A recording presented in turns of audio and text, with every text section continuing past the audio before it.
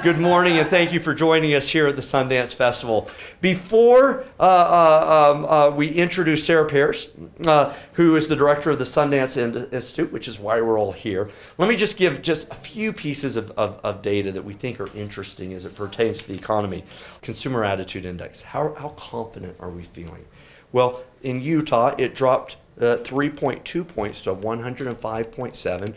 Every month in 2015 was over 100, and 8 of the 12 months was over that magic 110 hurdle, which connotes that our economy is running on all cylinders. Now, it's the rest of the country that we wish would, come along.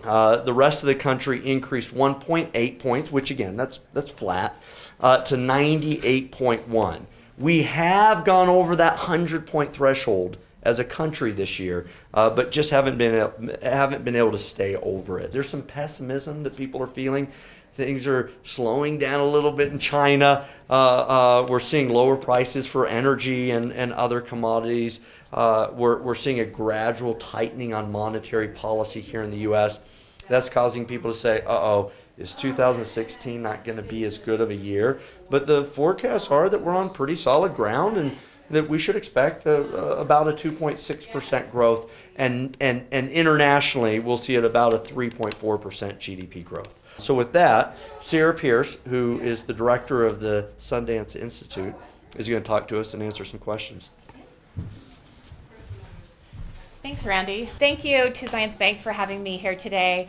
I'm thrilled to be speaking about Sundance Institute and our most prominent public program, which is the Sundance Film Festival. The films and the panels and the celebrations are incredibly impactful on our culture, but as we know, art can be an economic driver as well.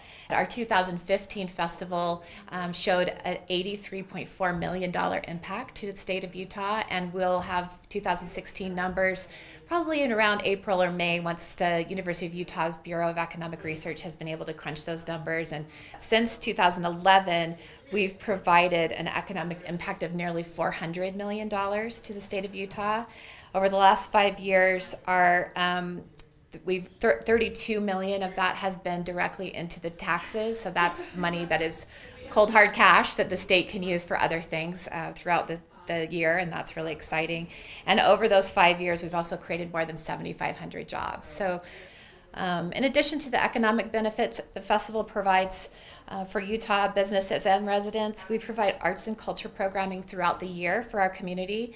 We look forward to continuing to do that into the future. I want to thank Zions Bank for having us here, and we still have a bunch of days left of the festival, and there's lots of tickets available in the second half, so get out there and enjoy it.